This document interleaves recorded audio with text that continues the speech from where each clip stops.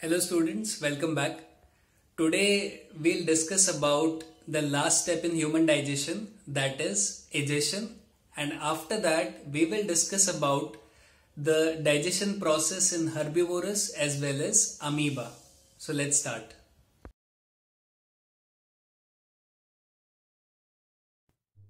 Now we know that small intestine is the part where the final digestion of food happens. That is, all the remaining components of food, whether they are fats, proteins, or carbohydrates, are digested by the pancreatic juice.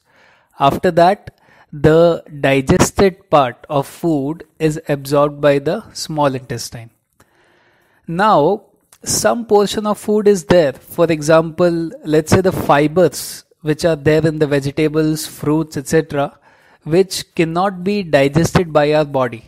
So what happens is that part of food will make its way to the large intestine. Now, the large intestine is not actually long. It is only 1.5 meter long, but it is larger in diameter. Small intestine is thinner in diameter. So that's why it is called small intestine and large intestine is called large. Now what happens is the main function of large intestine is to absorb the water from the food so that water is not lost whenever we want to expel the undigested food particles. So the function of large intestine is to absorb the water, and after that there is a portion called rectum.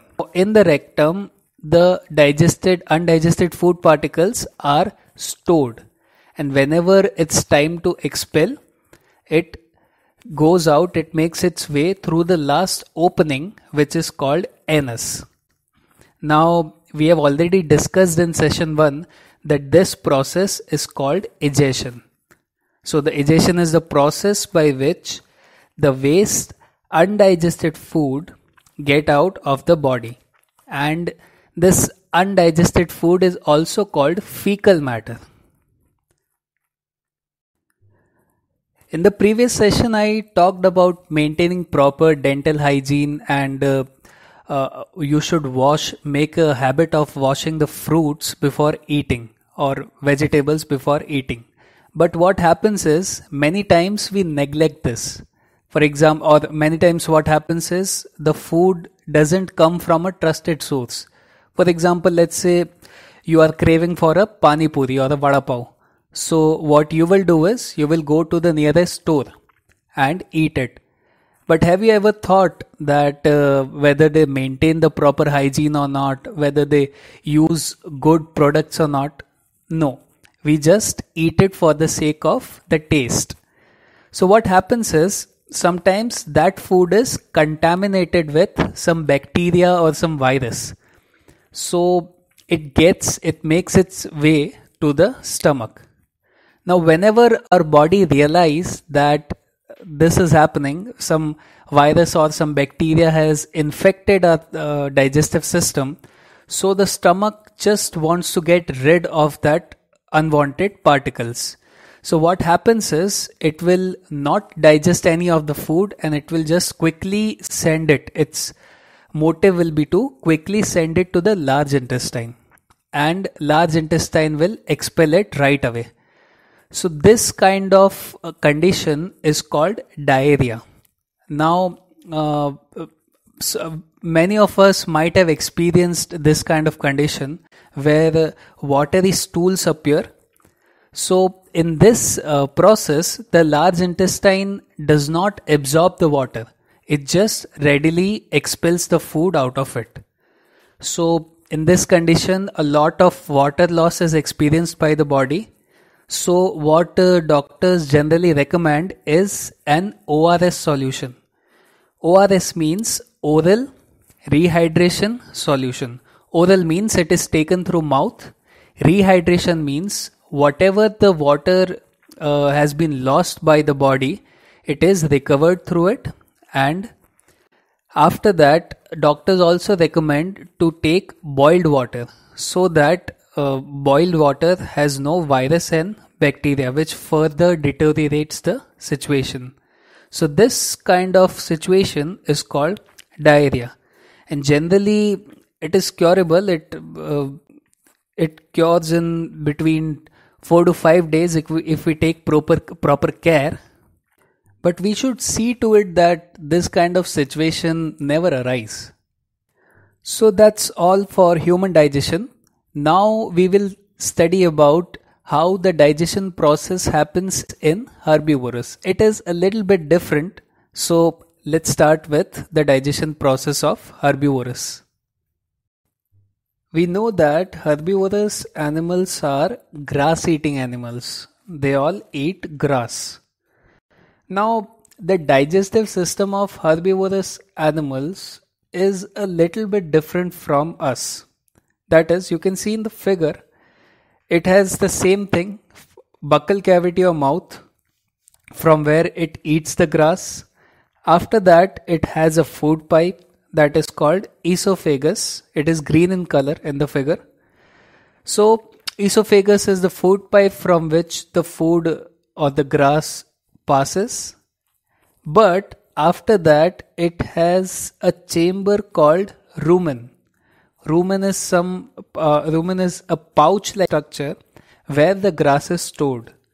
Now, what the herbivorous animals do is they will quickly eat the grass and won't chew it. They will directly swallow it, and the grass will go to that chamber which is called rumen. Now, why this happens? It is because whenever they go for grazing, so what happens is they don't have much time. So what they will do is they will just quickly swallow it.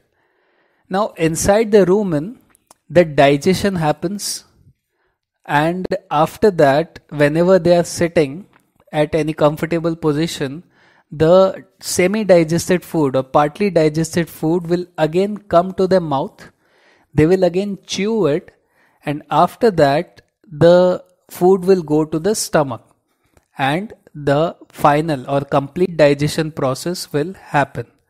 So this is what happens in the grass-eating animals. Now, one question which arises is that why they have rumen and why we don't have it? The answer is very simple. It is because they eat grass. So that's why they have rumen. Now, what happens is the grass has a sugar which is called cellulose. Now, what is cellulose? It is a kind of complex sugar. We discussed that some carbohydrates are there which are digested by our body. Do you remember the name? It is called starch. Now, the starch is digested and converted into glucose in our buccal cavity with the help of saliva. But we have inability to digest the cellulose. It is a more complex form of the sugar. It is more complex than starch. So some special enzymes are needed to digest that sugar, which is not present in our body. It is only present in grass-eating animals. So this bacteria, it is present in the rumen of the grass-eating animals. So what happens is when they will swallow the grass, it will reach the rumen, and in the rumen, the cellulose is broken down into its simpler part, and after that it is again taken back into the mouth and chewed. So the partly digested food which comes out of the rumen, it is called cud, C-U-D, cud. Now cud is again taken back into the mouth and finally it is chewed. This is an original picture of the digestive system of ruminants. So you can pause the video and have a look at the parts. Now, because the grass-eating animals do not chew their food and first swallow it, and after that, after the food is semi-digested and converted into cud, and after that they chew it. They are also called ruminants. Now, grass-eating animals, as I said earlier, they can digest the cellulose, which many animals cannot, because they have a special type of bacteria present in the rumen. Now, this complete process, that the swallowing of food and conversion of cud, and after that again coming back into the mouth, this complete process is termed as rumination.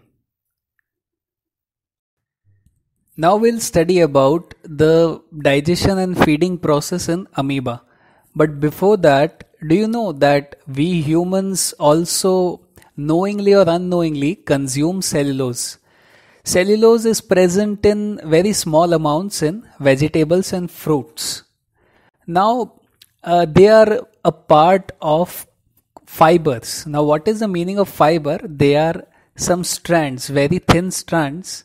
So what they do is, their function is to clean the inner walls of large intestine. For example, let's say if the undigested part of food remains in contact with the walls of large intestine, they will create many kind of complications and diseases. So the fibers, what they do is, they will just clean the walls of large intestine, just like a scrubber. We use the scrubber to clean the dishes.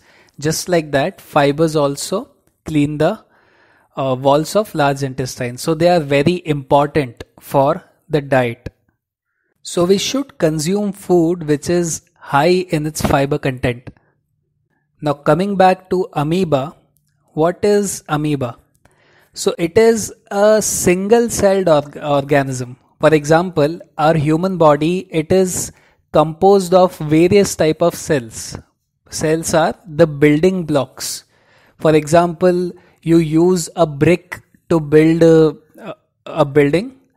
So just like that, our body is also made up of various type of cells. Cells are nothing but bricks, building blocks.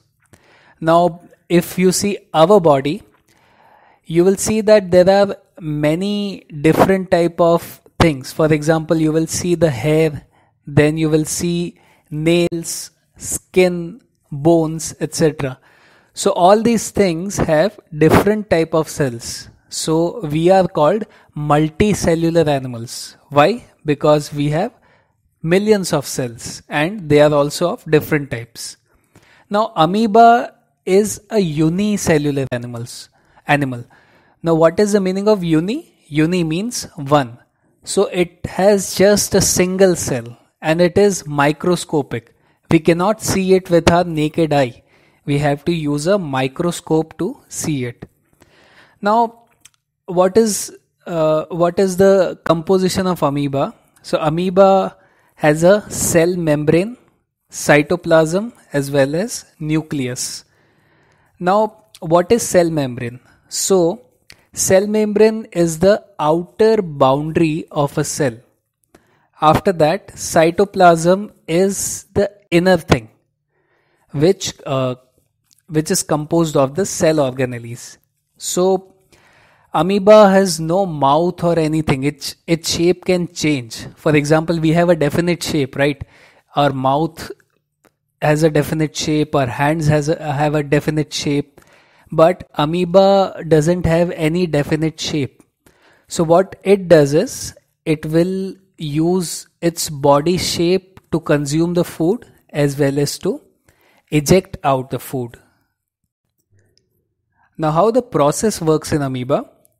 So it uses something called pseudopodia. Now what is the meaning of pseudopodia? Pseudo means false. So it is generally not existing in real state, it is false. And podia means feet. So it, as I said, it is a single celled organism and its cell's shape can change to anything. So what it does is, it will make some finger-like projections out of its cell and capture the food particle. After that, there is a portion in the cell called food vacuole, which is an empty or blank space. So what happens is, this food particle will go to the food vacuole. Now inside the food vacuole, the digestive enzymes are released. The food will get digested, and after that finally it will be ejected out of the body. Now amoeba also secretes waste products, undigested food out of its body, and this is how it will use the energy which it gets from the food for multiplication and growth. Now I'll also show you an image to visualize how the pseudopodia work. As you can see in the image that amoeba does not have any specific shape, so its shape continuously change. Now you can see that the food particles here, it is shown in blue color, so it is making a finger-like projection and it is capturing the food particle. Now after that, this white space inside which the food particle is there, it is called food vacuole. Inside the food vacuole, the digestive enzymes are released, and after that it does the same thing which we do, that is absorption of the digested food particles. Finally it will take the energy out of it, and whatever part is undigested, it will just eject out of the body. So that process is called egestion. Now if we observe closely, we will see that amoeba and human beings both have same steps of nutrition, namely ingestion, digestion, absorption, assimilation and egestion. But we are multicellular and amoeba is unicellular. So if we look at the cellular level, the steps of digestion in amoeba as well as the human beings are same. Now I hope you find my explanation clear enough to understand the digestion process in various kind of living things, the human beings, herbivorous, amoeba. I would suggest you to refer the book so that you are more clear, and also practice the diagram of human digestive system as well as the feeding and digestion process in amoeba. Till then, take care and stay safe.